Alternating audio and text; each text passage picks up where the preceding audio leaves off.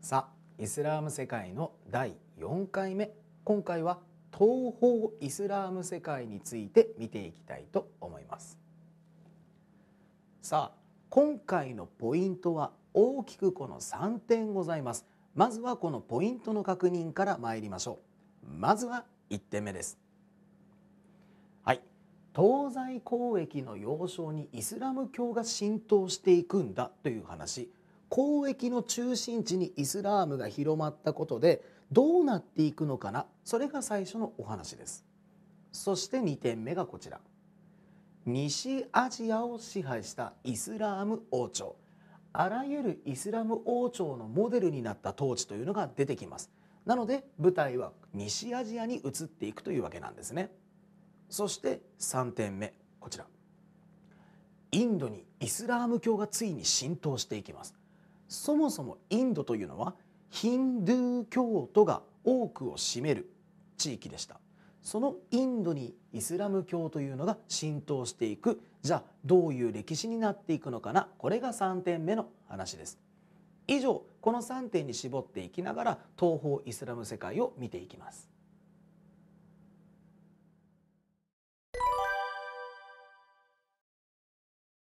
さあ、ポイントの1点目です。東西交易の要衝にイスラーム教が浸透した結果どうなっていくのかを見ていきましょう。さあ皆さん、まず舞台は中央アジアです。中央アジアと言われて大体どの辺だろうか。まずはイメージを持ってもらうために地図から見ていきたいと思います。では皆さんはそのまま地図をご覧ください。さあ見てください。この1個前の授業ではイベリア半島、マグリブ、そしてエジプトっていう西側の世界を見てきたんだけど、今回からはここ東側の世界を見ていくんだよ。だから西方イスラーム、東方イスラームって言い方をしてるけど、難しく考えずに、ああ西側なのね、東側なのねと思ってください。で、今回は東方イスラム世界、舞台となるのは最初この辺です。なので線をこのようにシャッシャッシャッシャと引いておきます。どうですか？これが中央アジアと呼ばれる地域。そしてこの中央アジアは陸の道を使ってヨーロッパ方面と中国方面を接続する東西交易の大事な場所だったんですね。さあ、その中央アジアを舞台にですね、今回4つの王朝国が登場します。それを今から紹介します。まずはトップバッター、サーマン朝と言います。そしてこのサーマン朝は東西交易で繁栄するんですけれども、この王朝、多くのトルコ人奴隷を西アジアに輸出して利益を得ていたわけです。なのでこのサーマン朝にはトルコ人の奴隷が多く存在していたんですね。バンバントルコ人奴隷を輸出して利益を得ていたんです。ところがやがてそのトルコ人奴隷に裏切られてしまい、王朝を乗っ取られました。それがその下、カラハン朝というんですね。見てごらんなさい。最初のトルコ系って書いてますよね。ここのことです。だからサーマン朝は最終的に奴隷に裏切られてしまったんですね。最初のトルコ系イスラム王朝という形で、ここからトルコ人の王朝というのが登場していくことになります。そしてこのカラハン朝を滅ぼして次こちら、今度は漢字が出てきましたね。清涼、カタカナでガラキタイ。建国者はヤリツ大石。これどう見ても中国系の人ですよね。どう見ても中国系の名前ですよね。なのでこれヤリツ大石というのはもともと中国方面にいた人、東西交易を通ってルートを通って中央アジアに入ってきて作った国なんです。そして清涼の後、最終的に中央アジアを支配したのがチャガタイ汗国といって、このチャガタイ汗国、細かくはモンゴルの歴史で勉強します。モンゴル人が攻めてきてこの中央アジアにチャガタイ・ハン国という国を作ったわけです。どうですか？東西交易の中心地であるこの中央アジアには合計4つの王朝国が登場しました。まずは4つの王朝国、名前を覚えてからその後各王朝の特徴を覚えていきましょう。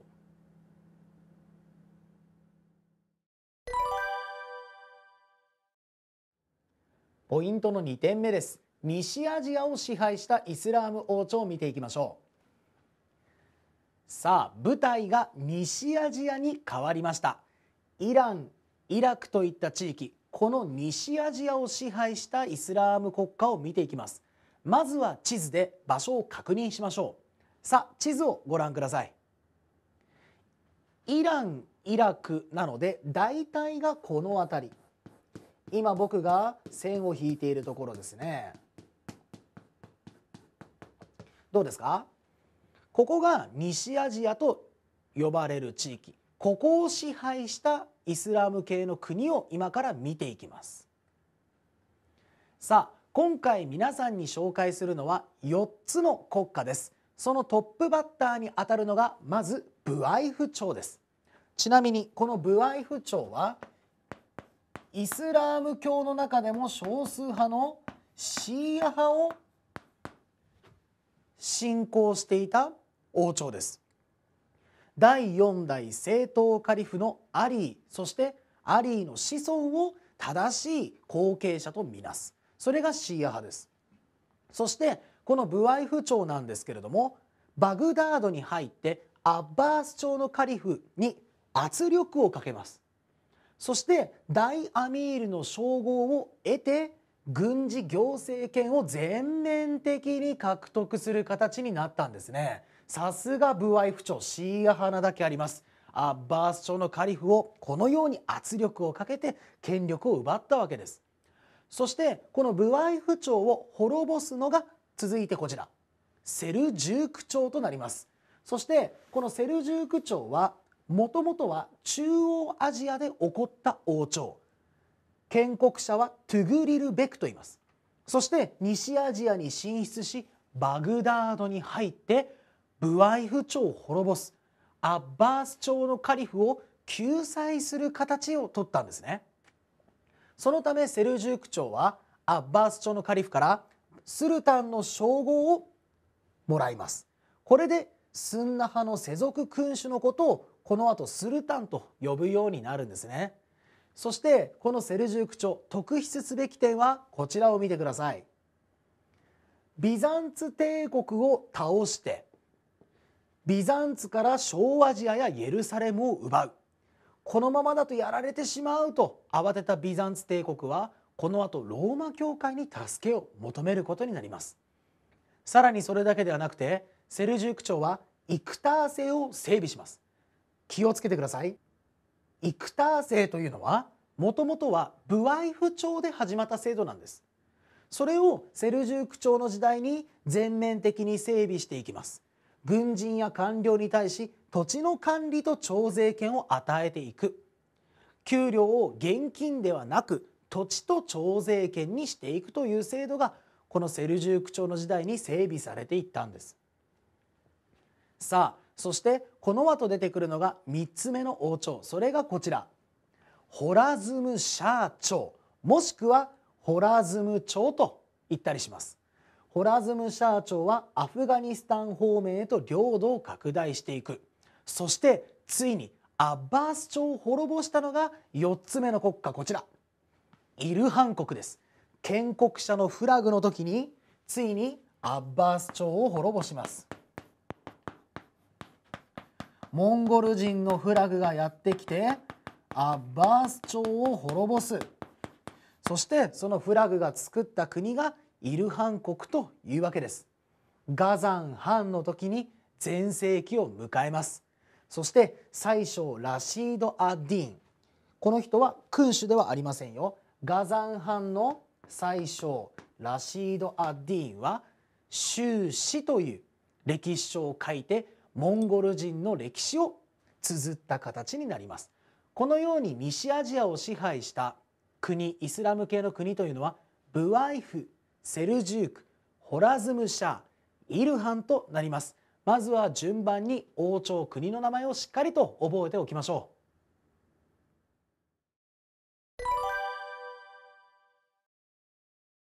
ポイントの3点目です。インドにイスラーム教が浸透していくお話です。さあ、まず舞台となるのはインド、そしてインドのすぐお隣のアフガニスタンなんですね。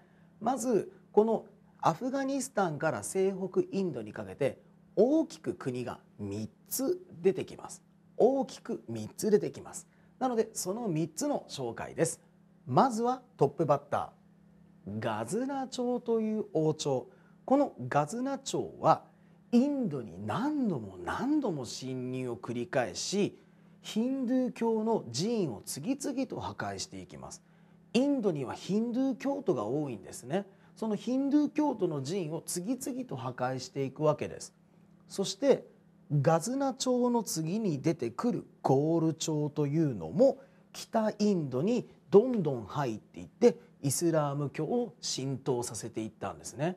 なのでガズナ、ゴール、この2つの王朝がインドにイスラームを広めたんだ。そして次こちらを見てください。さあ、いよいよインドにイスラームの王朝が登場します。デリー・スルタン朝というんですね。ガズナ朝、ゴール朝、デリー・スルタン朝というんです。ただこのデリー・スルタン朝って気をつけようね。デリーを都に生まれた5つの王朝をまとめていった言い方なんです。なのでこのデリー・スルタン朝、実は5個王朝が出てくるんですね。その最初の王朝がまずこちら見てください。はい、奴隷王朝というわけです。ちなみになんだこの王朝、奴隷の王朝なんですか、疑問に思いますよね。その通りです。建国者の愛幕、この人はもともと奴隷でした。なのでこの愛幕さんが作った王朝、奴隷の一族が作った王朝で奴隷王朝って言い方をするんです。だいたいどの辺にできたか、ちょっと地図を使って確認していきましょう。皆さんは地図をご覧ください。さあ、インドが今デデーンってありますね。さっきやったアフガニスタンがまずこの辺にあります。アフガニスタンがこの辺にあります。これがアフガニスタンというんですけれども、このアフガニスタンからインドに何度も何度も侵入をしてきたので、今この辺りですね。どうでしょうか。この辺りにできたのがデリー・スルタン朝なんです。なのでアフガニスタンから西北インドに入ってきて、この辺りにインドのイスラム王朝というのが展開していくんだよ。さあ、それがまずは奴隷王朝というんです。ちなみにこの奴隷王朝、クトゥブ・ミナールというのを作ったんです。インドで一番古いイスラーム教の寺院だと思ってください。ちなみにこのクトゥブ・ミナール、一体どういう形をしているのか、こちらをご覧ください。さあ、クトゥブ・ミナール、どうですか、見えますかな。さあ、長い長い塔がありますよね。これがまずポイントです。でここが寺院なんですね。これをクトゥブ・ミナールといって、ヒンドゥー教の多いインドにイスラームの寺院が作られたというわけです。そして皆さんこちらをご覧ください。あの奴隷王朝の後、ハルジー、トゥグルク、サイード、ロディという形で、これ全部インドにできたイスラム王朝なんです。これらを全部まとめてデリー・スルタンという言い方をするんですね。なので僕最初3つの王朝だよと言いました。ガズナ、ゴール、デリー・スルタン。でもデリー・スルタンはドレイ、ハルジー、トゥグルク、サイード、ロディ、この5つの王朝をまとめていった言い方なんですね。なのでここは頑張りましょう。王朝が多く登場してしまいますので、まずはしっかり王朝縦に言えるかやってみましょう。この地域における重要なことは王朝の名前を覚えてあげることですので、しっかりと王朝の名前を順番に覚えてみましょう。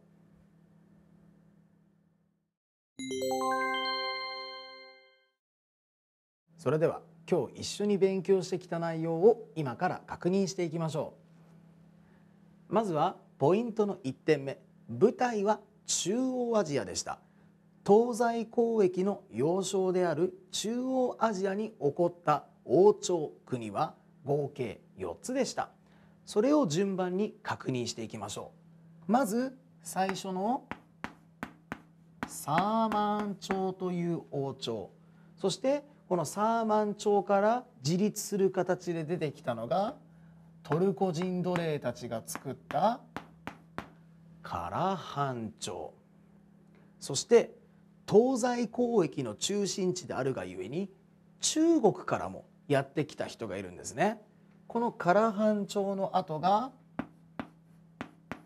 西涼と言います。そしてこの西涼の後、モンゴル人国家のチャガタイ韓国というのが成立するんです。これが中央アジアの王朝です。続いてこちら見てください。今度は西アジアを舞台にしたお話です。この西アジアにはまずはこういう王朝が出てくるんですけれども、トップバッター大アミールの称号を得た王朝、それがブワイフ朝です。そしてそのブワイフ朝を倒してイクター制を整備し、さらにはスルタンの称号をゲットした王朝がセルジューク朝、そしてセルジューク朝の次、西アジアを支配しアフガニスタン方面まで領土を広げたホラズムシャー。ホラズム朝って言ってもいいよ。ホラズムシャー朝と言います。そしてブワイフ、セルジューク、ホラズム、この3つしっかり違いを見極めてください。さあ最後です。こちら、ヒンドゥー教徒の多いインドにイスラームが浸透していくよというお話。まずはガズナ朝、そしてこれに続くゴール朝、この2つの王朝がインドにイスラームを広めていったんです。そしてこの2つの王朝の甲斐あってインドにイスラーム国家が登場していくよ。それらをまとめてデリースルタンというんだ。このデリースルタン朝はドレイ、ハルジー、トゥグルク、サイード、ロディ、これらをまとめてデリースルタン朝と呼ぶんだというわけです。皆さん今回は3つの地域が登場しましたね。中央アジア、西アジア、そしてアフガニスタン、インド方面、ちゃんとごっちゃにならないように地域ごとにしっかり分けて王朝を順番に覚えていきましょう。